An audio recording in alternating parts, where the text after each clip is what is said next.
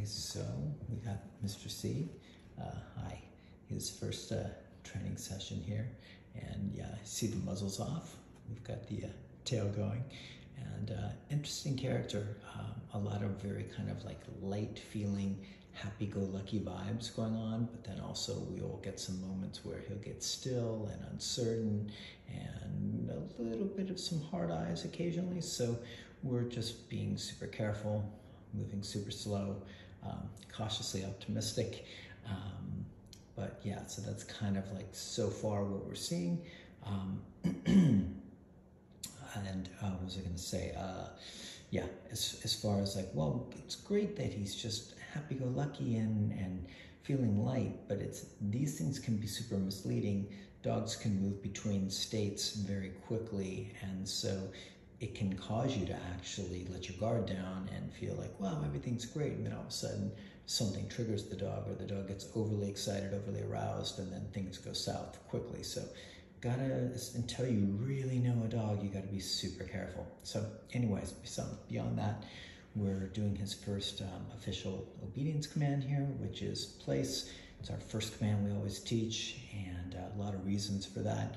One, most dogs that come in here have got very kind of hyperactive, reactive, just kind of go brains, and typically those are working against them. So this is a great way to slow them down, slow the brain down, and get them just to kind of decompress, chill, relax, and also puts them in a safer gear for the most part, rather than doing kind of like snappy obedience or anything like that that could create arousal and then get them into a weird space. So one, we're doing this to slow the dog down, calm the brain, get them into a better space, get a good feel for them. But then we're also going to use this as an actual obedience command. We're going to build a lot of other commands off of this, and this will afford the owner a lot of different ways to interact with the dog, communicate with the dog, control the dog if they need to place them somewhere, all sorts of great benefits for the owner in just kind of a practical sense. But then beyond that, it also helps inform us, how does the dog process, right? This is our first training session, so I get insight into how does the dog process information, how quickly do they process, what's their personality and demeanor like, how much do they push back against what you're asking versus how much are they happy to work with you. So you can also, what kind of pressure can you add? And I don't mean like being overtly pressure filled. I just mean like, can they tolerate like any prong pressure? Can they tolerate spatial pressure? Is there anything that you have to be watching out for? This is a really great opportunity to get a lot of information about the dog. And so, very nice. So anyways, this is what we're doing first thing. It's what we typically do first thing, and we're looking to get a feel for this guy.